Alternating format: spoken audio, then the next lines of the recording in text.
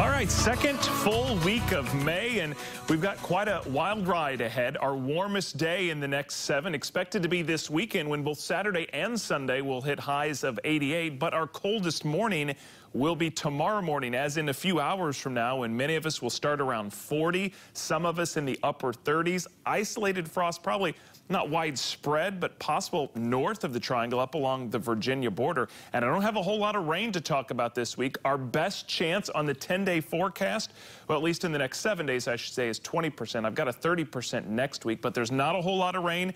There's a lot of temperature talk this week, and today it was way below average. 67 was our high today, well below the average high for this time of year of 78. We're not going to be too different tomorrow or Wednesday, but then we really jump up as the 80s return by the end of this week. And today was another day with windy conditions. We've had about 200 of them in the last 200 days, it feels like.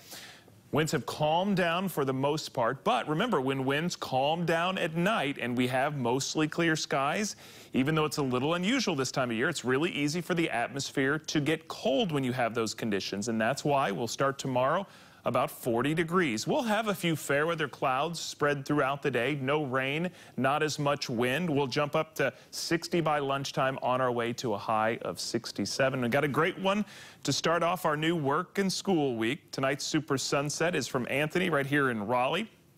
Just cruising along in the second floor of his house and happened to look west at this super sunset. This is about a month and a half ago, so this was earlier this spring, but I'm always amazed at the different colors and brightnesses that Mother Nature can produce when the sun is setting or rising. I try to show your shots every night at 11 o'clock. I'll stick this on my Twitter, Instagram, and Facebook page if you want to take a second look back through the last few years at all the great shots we have. I'm at Weather West. And we had another cold front come through today. That's why it's going to be so much cooler tomorrow. That front didn't bring a whole lot other than wind. There was no rain with it. And now behind it, high pressure will really work on keeping us dry the rest of this week. However, that doesn't mean completely cloud-free. We do have a few clouds to talk about, but honestly, that might be the most interesting thing I have to talk about in the next few days, other than the temperature ride, and it's going to be a roller coaster. So it was 50 this morning.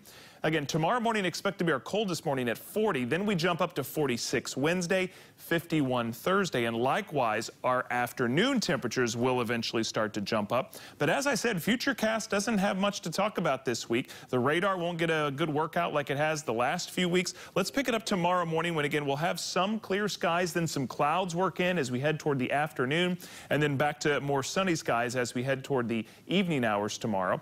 Then on Wednesday, we do have more clouds, but again, the atmosphere is really dry at all levels, so it's going to be hard to spit out any rain. So while we will have some extra clouds Wednesday, we just don't have rain to talk about. So you'll see zeros on the rain line on your extended forecast. And while we will be in the upper 60s tomorrow, that will be the coolest day for the next several, because by Wednesday and Thursday, we're up to 70 and 80.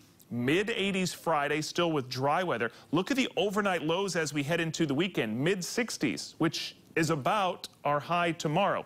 So a pretty big warm-up that'll send us into the upper 80s by Saturday and Sunday, 89 by next Monday, and there's your best chance of rain, a 30% next Monday. And on your 10-day forecast, we'll keep it in the mid-80s most of next week. All right, that's a look at your forecast.